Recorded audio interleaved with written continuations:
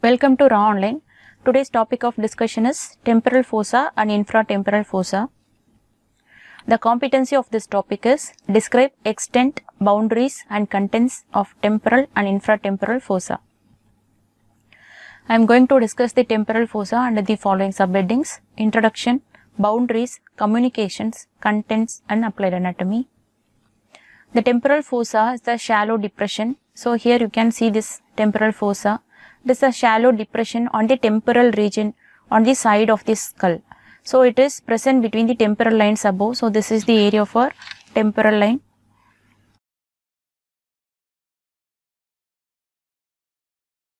So temporal line above, zygomatic arch below and the ramus of the mandible below. So this is the temporal fossa. Let's see the boundaries. Superiorly and posteriorly. So this is the superior aspect and this is the inferior aspect, and this is anterior and this is posterior. So superiorly as well as posteriorly, the boundaries are superior and inferior temporal lines. So you can appreciate two temporal lines. Superior temporal line forms the superior and posterior boundaries. So inferior also present in the superior aspect, and inferiorly the zygomatic arch. So this is the zygomatic arch laterally and the infratemporal crest of sphenoid medially. So in between you can appreciate the infratemporal crest of sphenoid here. So in this picture you can't appreciate that. So it's, but the sphenoid is present underneath this.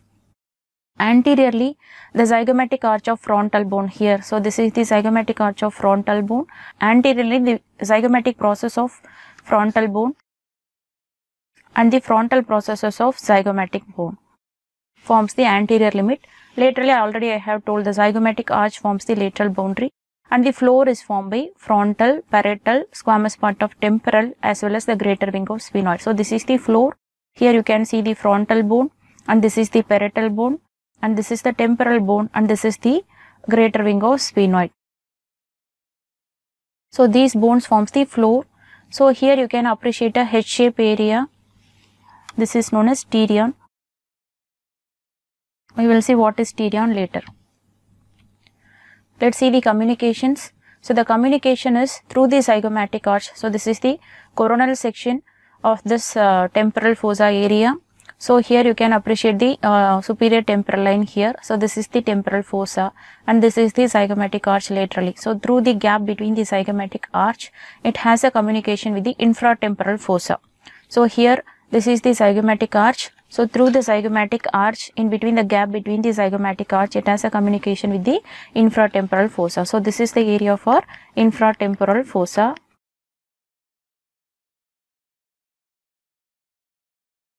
Let's see the contents. So the contents are, here you can appreciate a muscle fibers. So this is the temporalis muscle, which is covered by a temporal fascia. We will see the temporalis later at the time of muscles of mastication, as well as in the superficial to the temporal fascia, we can appreciate the superficial temporal vessels.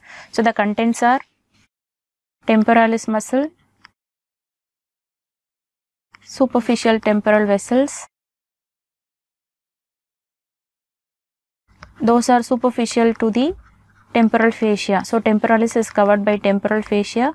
So the origin of the temporalis muscle also from the temporal fascia, and the auriculotemporal nerve, that is also superficial to the temporal fascia. So these are the contents of the temporal fossa. So in this picture we can appreciate the contents, and these are the layers of the temple. Like a scalp, the temple also has the layers from superficial to deep. The skin and the connective tissue layer as well as the aponeurosis layer of the scalp is continuous in the lateral aspect also. So the aponeurosis has blends with the aponeurotic layer of the scalp blends with the temporal fascia of the temporal fossa.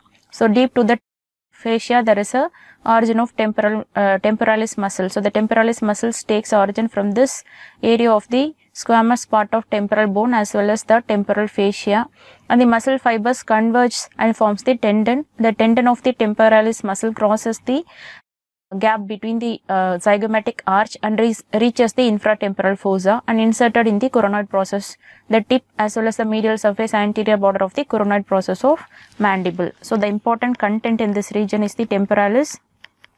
It is a muscle of mastication. So in this picture we can appreciate the temporalis muscle and the fascia covering the temporalis muscles. So the fibers converge downwards and crosses the gap deep to the zygomatic arch and inserted in the coronoid process of mandible. So here we can see the splitting of the temporal fascia. So this green color is the temporal fascia. So the temporal fascia splits and inserted in the anterior and the posterior border of the zygomatic arch. So here this is the temporal fascia which is splits and encloses some of the structures near the zygomatic arch. So here we can appreciate that structures.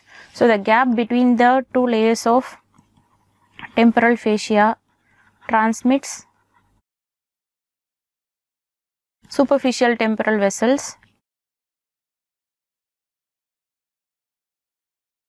and zygomatico-temporal branch of maxillary nerve